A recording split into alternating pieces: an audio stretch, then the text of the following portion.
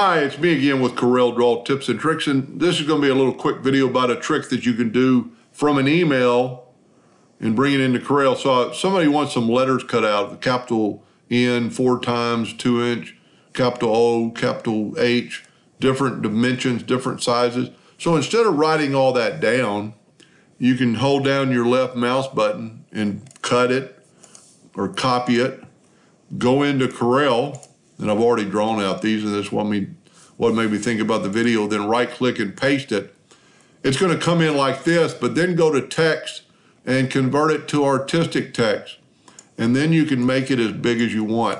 And then that way you can see, well, I need 4 ends. I need, you don't have to write anything down. It's right there on your page. So when you make your ends and you make them 2-inch vertical ends, then you're going to cut them out. You've got them right there. And then when you're through, just hit the delete key. Hope that helped a little bit.